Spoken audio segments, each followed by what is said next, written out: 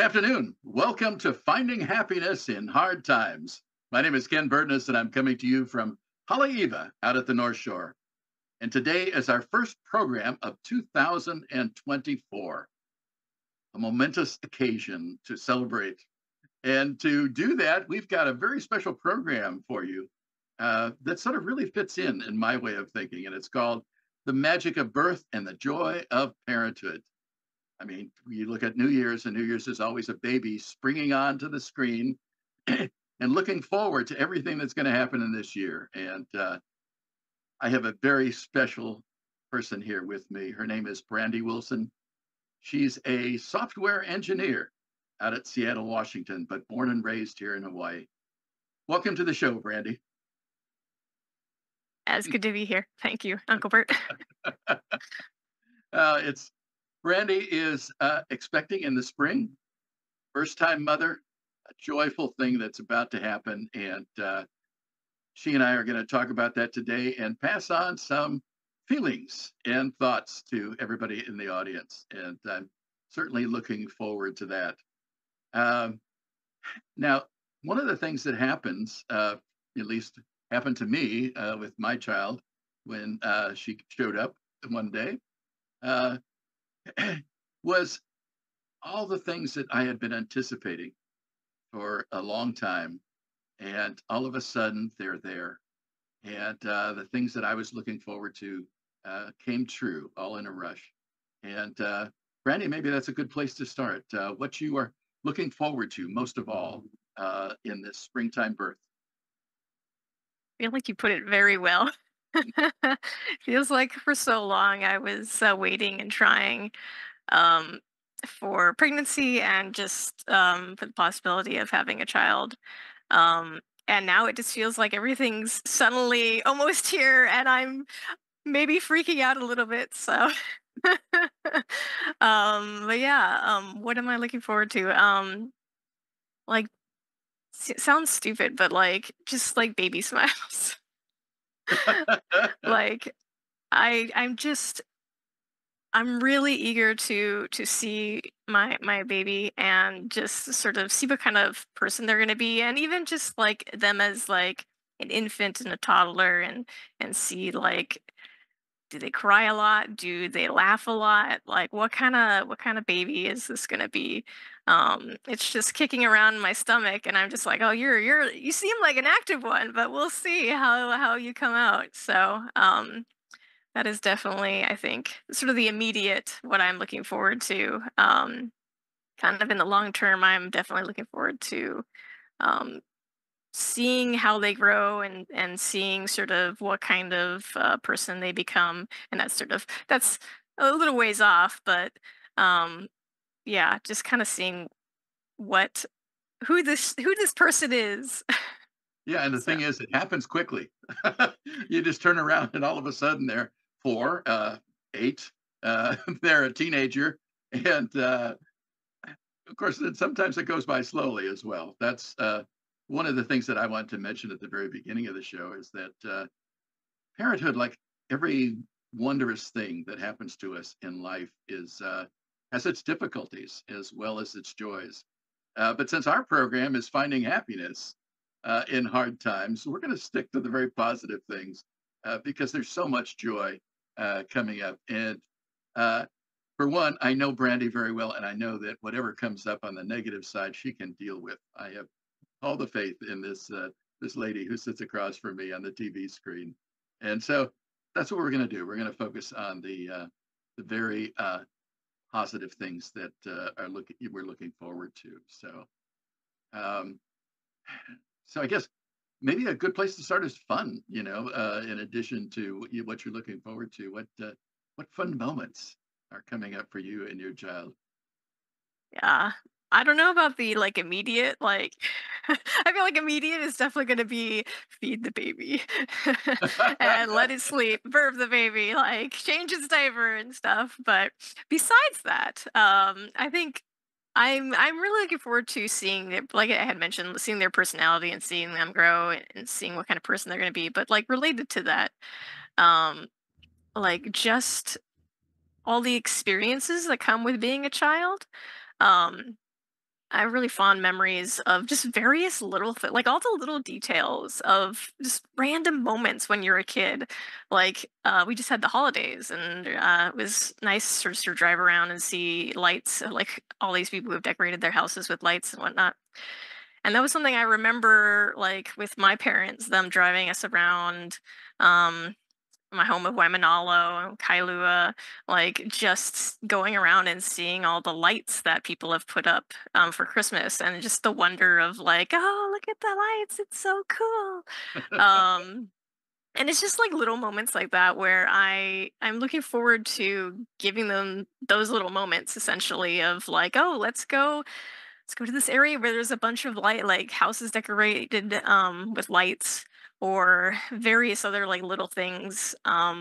There's a bunch of like seasonal events you can do here in Seattle, um that I've sort of slowly been like keeping track of in the back of my head, being like, ah, pumpkin patching, that would be kind of cool to go Uh-huh. with like a little one and go see the pumpkins. Not something you got to get to do in Hawaii necessarily, but here we have pumpkin patching, and it's just like, oh, I can take them. There's gonna be like maybe a little farm, maybe some hot chocolate and cider. Um, so I'm looking forward to exposing them to things that I remember as a child, but maybe creating new ones that I never got to experience when I was a child, and seeing sort of the wonder and just them enjoying themselves and discovering life. Yeah. Well, that leads right into my next question, which was about being basically a two-place person. I mean, you've spent so much time in Hawaii, and now you're up in the Northwest in Washington. And each place in the world has such beauty and such differences. And one of the things I remember about my daughter when she was young was the joy that it brought both of us when we experienced those new things. Like you're talking about experiencing the lights of Christmas and the holidays, uh, wondrous things. I remember very clearly, as soon as possible, we were taking our daughter down to the beach, and I still remember her hardly being able to walk, uh, trotting along the beach and just enjoying it so much. And both Hawaii and Washington have beauties. I mean, I spent some time in Washington too. The Northwest, with its own beaches and coastline, with its own mountains. It's a joyful place to be, just as Hawaii is. And you get to show your new your coming child both of those places, and they were just great memories for me as a parent with my kid. That's for sure. So, any when you come back, and luckily Brandy comes back to Hawaii for vacations on a sort of regular basis. So, uh, you just mentioned one of the joys of Washington. What are you going to introduce her to in Hawaii when you bring her back to show her off to Hawaii? Yeah. Well, you pretty much mentioned it, the beach. Like, I have so many memories of just the beach, growing up specifically. I was very lucky to live nearby the beach when I was growing up. So as children, we went to the beach all the time. Neighbors, by ourselves, or not by ourselves, but with our parents. Um, but I that's one thing I kind of I almost want to come back to Hawaii more, because I want to sort of expose them to the beach more, because we have, like you mentioned, we have beaches here, but they're not the same. It's very cold here. Even in the summer, it's freezing. And maybe that's something that locals here get used to, but I definitely am a Hawaii girl as far as temperature is concerned, and I just love the beaches in Hawaii. So that's one thing I definitely am looking forward to sharing with them, is going back and visiting my family and taking them to the beach. Like, I have memories of my grandfather, who has passed away since, but he, like when he was younger and we were like little tiny kids, he would like we'd go over to the beach and like play little games, like running up and down trying to not get hit by the waves or whatnot, staying out of the water's way. Little games like that. He'd pick us up and like swirl us around like a pinwheel. Just stuff like that. Like I want them to have great memories with their grandparents.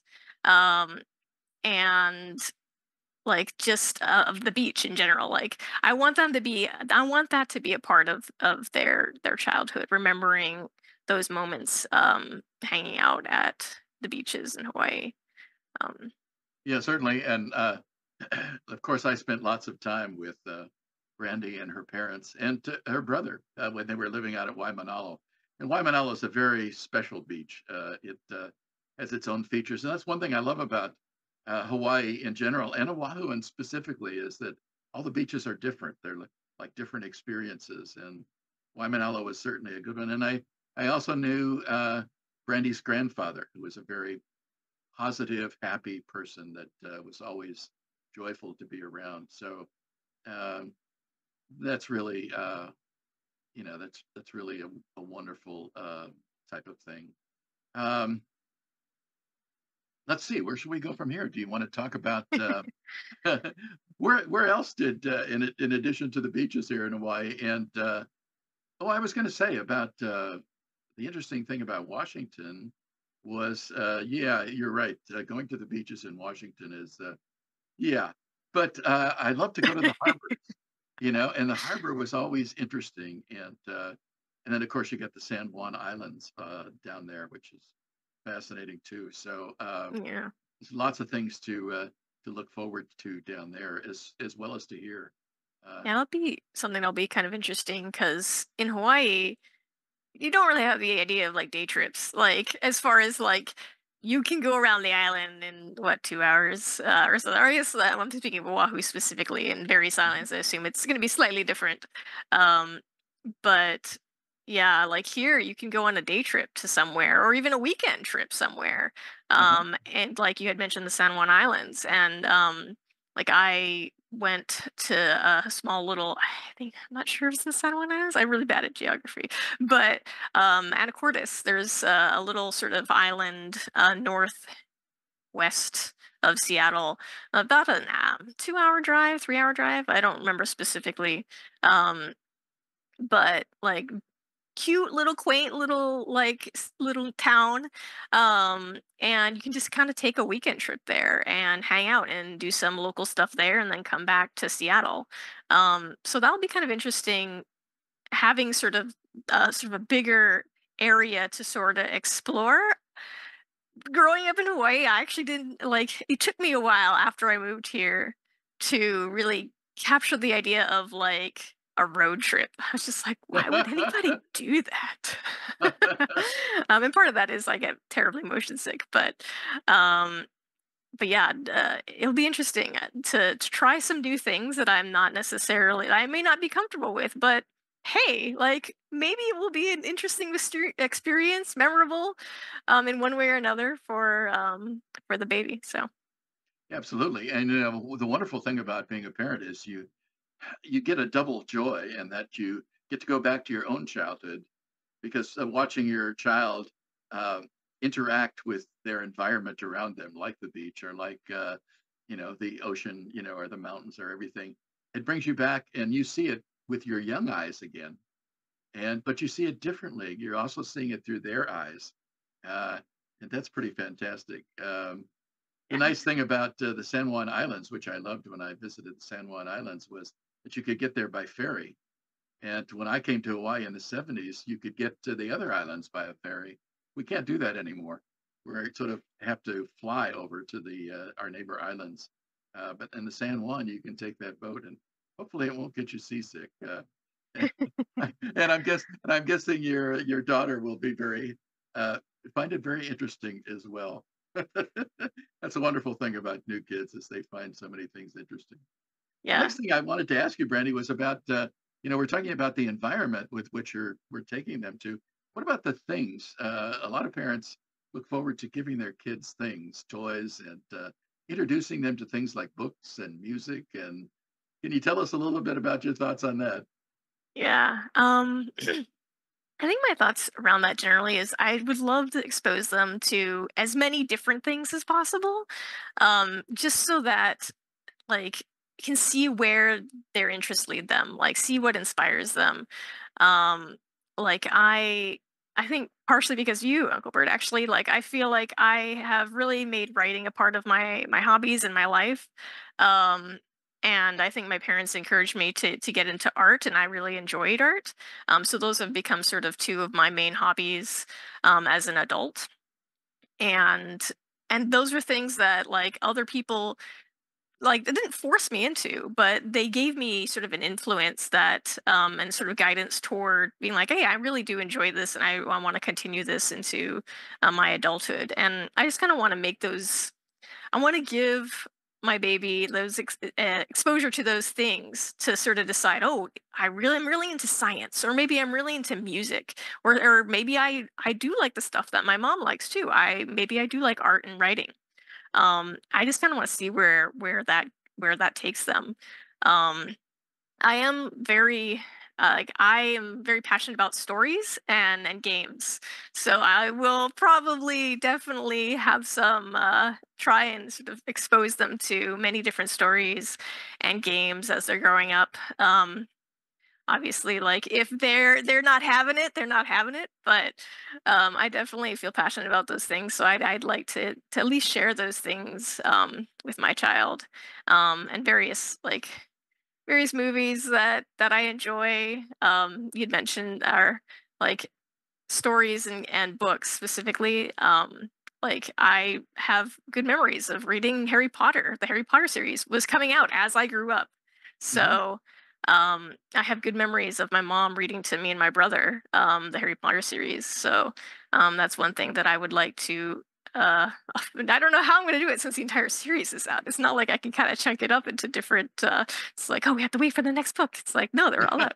Um so I don't know how I'm gonna do that, but I definitely like. There's just certain book series that I really remember enjoying that I'd love to share with them if they enjoy them too. So Yeah, and I wanted to say I'm certainly envious.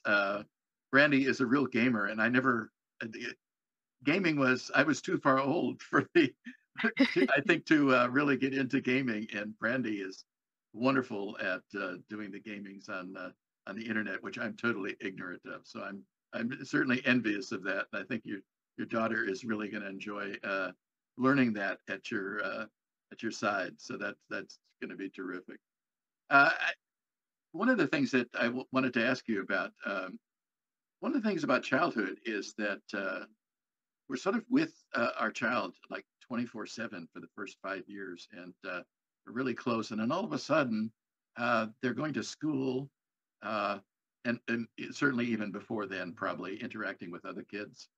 And I think that's very important. And I'm guessing that you've been thinking about playmates and what school's going to bring and things like that, and how you might ease your daughter into all that. Maybe you could tell us a little bit about that. yeah, it's definitely been on my mind. Like even just the social my current social circles. I know like I don't have a lot of friends who actually have kids, so I've been actually having to sort of reach out or discover new social circles of folks who do have kids, and learn from them, and also like make those connections. In sort of toward the idea that like I would like to have sort of playmates for my baby daughter when she gets here. And yeah, a lot of that will be sort of schooling, I imagine. I will actually need to put them my yeah, will need to put them into daycare.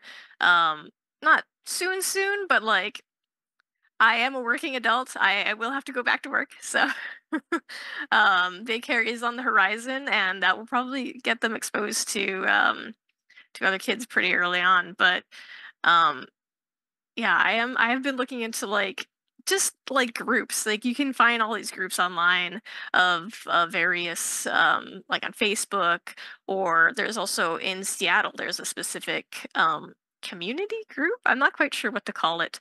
Sort of a nonprofit called PEPS. And it's all about making those connections with other parents who are expecting around sort of the same time and have kids around the same age. Um So I'm just trying to kind of dip my toes into all these different areas so that maybe they'll meet their lifelong friend in one of these, like their bestie or whatever, or whatnot. It's, I mean, and maybe it won't come of it, and nothing will come of it either. But like having at least giving it a shot and seeing sort of where it goes is sort of my thoughts there. Um, and I am also very blessed to have some amazing friends as well, who I all hope can be amazing Hanai aunties and uncles. So maybe I mean, maybe they have some friends who will have kids and maybe they'll make that connection there. I don't know. It'll be interesting to see how it all unfolds. But yeah, definitely trying to make those connections early. So Absolutely. And I think that you're way ahead of the game in the fact that from what you've been saying is that you're leaving the field open for your child to develop. Too often in therapy, I find parents who have definite ideas on the way they want their child to grow up and what they want their child to be and who they want their child to be. And I think it's so important to understand, like you're saying, that this child is a unique individual and you're ready to support her in whoever she becomes and whatever she wants to do. And I think that's really important because when you're making friends in that, you need that strength to know that you're okay, that you're not having to be somebody you're not. And I think that's mhm. critical. And I think that's wonderful that you're able to pass that on. Uh, One of the things I did want to ask you was that we're sort of focusing on your daughter who is to coming in the spring, and and what she's going to enjoy and how she's going to enjoy it. Uh, can we get sort of specific about what the joys of parenthood is like? What you're looking forward to enjoying yourself to give yourself joy, along with giving your daughter joy. I feel like that's a hard question to answer because like I've been so focused on like trying to have a child that it's been on my mind for years now. So like thinking more about myself is it feels weird to like be like, well, what about me? Um, but like, I mean, it's I do have to say like I I I hope that I will find joy sort of in just experiencing, getting to see sort of them grow and seeing them get to experience what they experience. But I think if we are like really just talking about me, myself, and um, I think it's just going to be the little moments at the beginning, at least, because it will be fairly focused on the child at the beginning. But I think it'll be like having a cup of tea in the morning, like just enjoying it, like sitting down and like making my favorite cup of tea and just being like, maybe she slept through the night and she's sleeping in, and I'm just sitting there being like, ah, it's like a moment of quiet. I don't know, like. Um, I think it will just be finding those little moments. And I do also want to sort of continue the friendships that I currently have. I have some really amazing friends who are not parents, so they won't be able to necessarily relate to me in those ways, but they've been like super supportive. And maybe it's just like every month or maybe every couple months, like being like, hey, we should go out and have a nice dinner. Like I'm gonna hire a nanny and like or like have my other friend who is not busy watch them so that I can hang out with you and like we can have a nice dinner and just sort of chat. So I think it's yeah, definitely the little things. I'm gonna try and make those moments. So No, that's terrific. And that's the way it certainly happened with me is that I was the first of my group of friends to have a child. And so they became, like you say, and I aunties and uncles. And they formed a very special relationship. I think the key joy for me was love. I mean, during life, you get to know people. And some of those people you come to really like, and some of them you come to love. But the wonder of a child is that the love is there from the beginning. You know, it, you know, all of a sudden, like you said, she's there in your arms, and love is doesn't have to develop. It's there from the beginning, and it's truly a joyful thing. Randy, our time is running a little low, and I wanted to ask you finally, because there are a number of other people that are watching this show, I'm sure, that are either contemplating having a child or in the process of having a child, like you are. And what advice might you give these, the audience that is looking in on that about, uh, because you've gone through and dealt with a lot of this so far, and so what might you say to those people in the audience? I'm not sure I can give any advice to the people who are expecting, like me. I feel like I've been accumulating advice from others while I make my way through this. But for those who are maybe considering, and I mean, like, it's something you feel strongly about, like it's a goal in life or something you feel passionate about. You know, you want to have kids.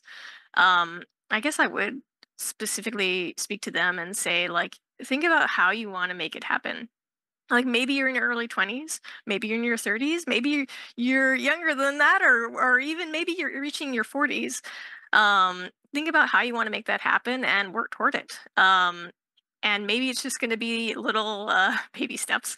But sometimes, like, you just got to work toward it, and sometimes you might need to adjust and change plans as you move toward it, and that's going to be okay. There's a lot of paths to parenthood, and we're living in an amazing time where science and technology have enabled many different types of families. So it's not going to be easy, but whatever path you take, try to find the joy in it. No, So that's terrific. That's thank you for that, and thank you for the sharing today. And you know, it's just marvelous being with you as always, Brandy. And I certainly will, wish you the best. And not only that, but I'll hope that you'll keep me advised on how things are going. And maybe we can talk you into coming back on the show in the summer, telling us what it's like as a new parent after the event has happened. So that would be wonderful as well. yeah. So thank you very much for being with us. And thanks at all to the people here at ThinkTech Hawaii, for Michael and Carol and Jay and Haley and everybody. And thanks to you in the audience for being here with us. It's always a pleasure having you join us. And I look forward to seeing you again in 2 weeks, same time, same place. And we'll be finding happiness in hard times. Aloha.